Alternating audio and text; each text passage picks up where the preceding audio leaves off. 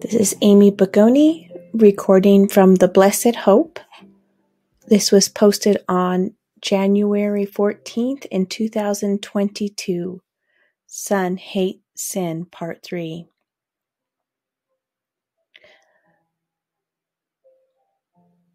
Romans 12:9 says, "Let love be without dissimulation. Abhor that which is evil, and cleave to that which is good." Jesus was a friend to the lost and broken people of his day, but he never condoned their sin. Instead, he said to them, "Go and sin no more." He gave them deliverance and the power to overcome sin. The scriptures tell us that while we were yet sinners, Christ died for us. But he did not want us to stay in those sins. Repentance is a military term. It speaks of going one way and then making a complete turnaround in the opposite direction. The woman caught in adultery, the stealing tax collector, the murderer, Paul, were just a few of the named sinners during Jesus' day. These forgiven people became the saints of the early church. They came under obedience to the Mosaic law and the stronger law of Christ that even dealt with their thoughts. He that looks in lust after a woman has committed adultery with her in his heart. Jesus taught very strongly against all forms of sin, even in a person's thought life. Someone once said regarding sinful thoughts, "You cannot keep a bird from flying into a tree, but you can sure keep it from building a nest." We are taught to recognize, resist, and rebuke the devil and evil thoughts. This concept we tried to train our children when they were small. My husband and our oldest son visited someone one time, and EJ made my husband proud during their visit when that family member tried to get my husband to go see something in the town. My son spoke to his dad. "Why would you go see that, Dad? That is sin, and you should not even go look at sin." I have always loved it when the Lord used my children to speak to family about what is sinful. They always took it better from them than they did us. It is our prayer that our children will never forget this important truth. What you look at, what you see, will affect your heart, and what affects your heart will affect your actions. The scriptures record how that we as God's people should hate sin, resist evil, and evil ways. In Amos chapter 5, verses 14 through 15, it says, "Seek good and not evil, that you may live, and so the Lord, the God of hosts, shall be with you, as ye have spoken. Hate the evil and love the good, and establish judgment in the gate. It may be that the Lord of hosts will be gracious unto the remnant of Joseph." Job 1:1 says, "There was a man in the land of Uz, whose name was Job, and that man was perfect and upright, one that feared God and eschewed evil." Proverbs 8:13 says, "The fear of the Lord is to hate evil, pride and arrogancy, and the evil way, and the froward mouth do I hate." Psalms 45:7 says, "Thou lovest righteousness and hatest wickedness.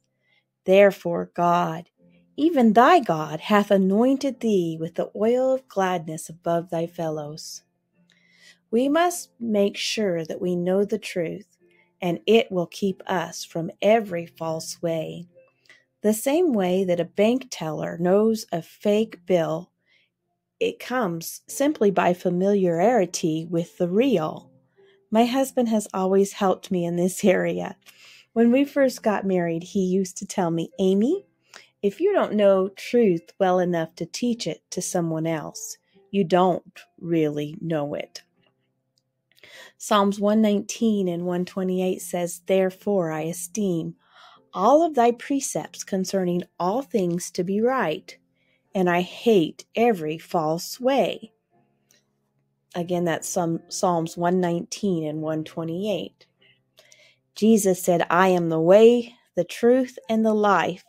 No man cometh unto the Father but by me. We cannot truly be the Lord's if we say we love him and then disobey his word.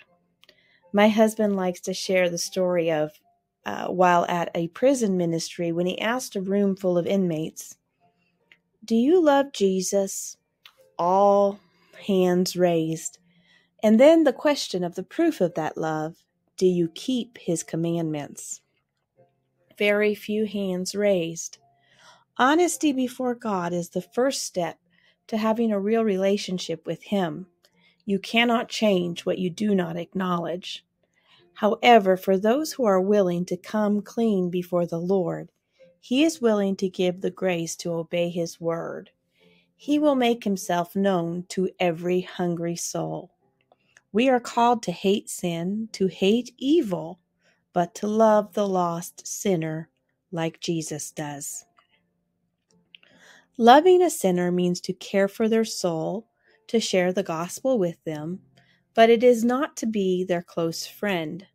Those who are very young especially need to be aware of this truth, because whomever we choose to walk beside will affect who we are, what we do, and eventually where we end up, in heaven or hell.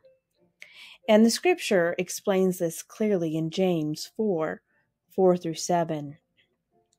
Ye adulterers and adulteresses, know ye not that friendship with the world is enmity with God?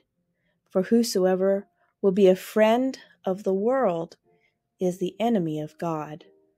Do you think the scripture saith in vain, that the spirit that dwelleth in us lusteth to envy, but he giveth more grace? Therefore he saith, God resisteth the proud, but giveth grace unto the humble. Submit yourselves therefore to God. Resist the devil, and he will flee from you. Question for the day. Are you keeping the Lord's commandments?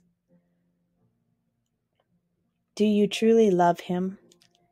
He that hath my commandments and keepeth them, he it is that loveth me. And he that loveth me shall be loved of my Father.